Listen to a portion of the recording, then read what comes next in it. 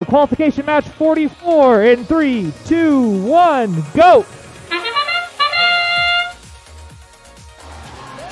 First cargo up from Bare Metal and Skunkworks and 2906. Bare Metal sends another one. Here's 4131 up high.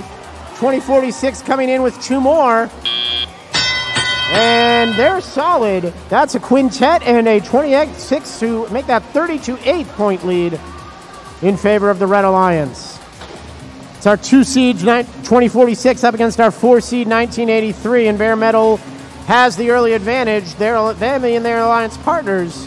And they are down. 4131 has collapsed here on the back side of the field. They're on their side and by all appearances out of this match.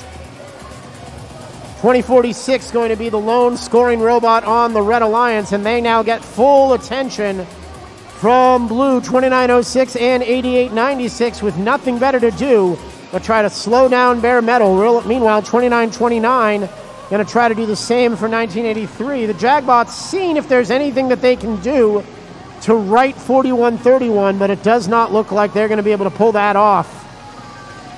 It's going to be a 3-on-2 affair the rest of the way as we had 1:15 to play and the Red Alliance up 42-10.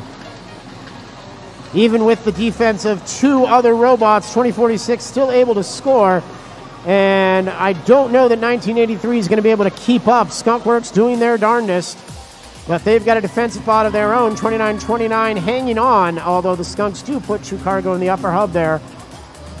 Bare Metal 1 for 2 on that latest volley, and we're under a minute now. It's 52-12 in favor of the Red Alliance. Those two more cargo, one is true, but that's going to be enough for a ranking point. Red Alliance taking home at least one, and the victory looking pretty solid for them as well, as we have 30 seconds left to play, and they have more than a 40-point advantage in this match. 2906 motionless here on the back side of the field. Looks like they've lost communication with their machine. It's effectively 2-on-2 at this point. 2929 trying to get themselves off the ground. They're in the vicinity of the low rung. They back up, try again. Still no good. Here goes 2046. They can't get a good spot. 6 seconds now. Trying to hold on, but their alliance partners in the way. 3, 2, 1. And Bare Metal able to at least get off the ground to the mid-rung, which is also where Skunkworks finds themselves. We'll clean up this. 2046 puts the alliance on their back and takes 3 ranking points, wins 66 match points.